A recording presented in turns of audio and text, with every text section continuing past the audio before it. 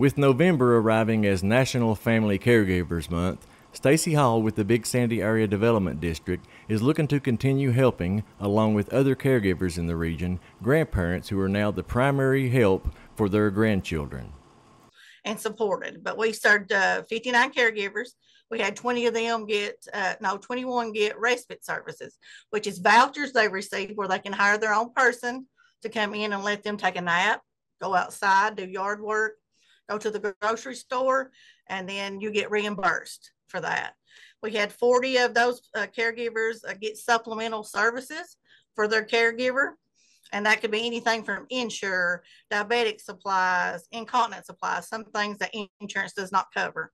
And that's on a limit, only access that one time a year. At Audiology Associates of Prestonsburg, you can live your life the way you want and find the freedom of better hearing. With 40 years of being in the hearing care industry, you'll experience patient care that is specific to you with exceptional follow-up care that ensures your hearing and balance needs are being met. Audiology Associates at 1428 North Lake Drive in Prestonsburg.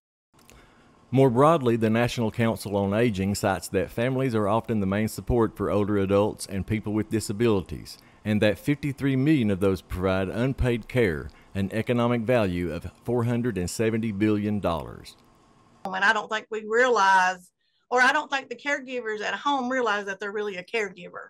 You know, it's your family, it's your grandparent, it's your mom, it's your dad. And that's just something we do here in Eastern Kentucky. Is I think we do pretty well at trying to care for our own, and I don't think they realize they can get assistance and they need support, because taking care of a person can, it takes a toll on the caregiver. The caregiver puts off their appointments, they put off their self-care. This program is here to help, them get support and services, and it's okay to ask for help.